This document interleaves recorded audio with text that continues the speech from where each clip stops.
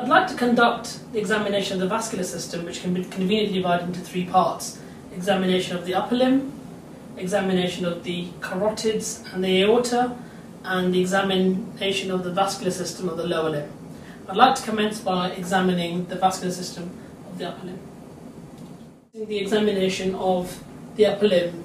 Usually I would examine both limbs at the same time, but I'm going to focus on one limb as an example.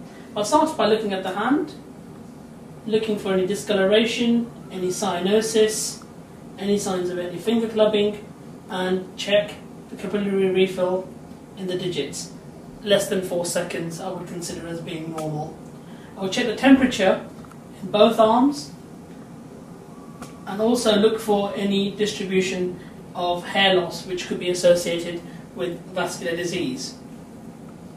I would like to check the patency of the radial and ulnar nerves by performing Allen's test. So this might be a little bit uncomfortable.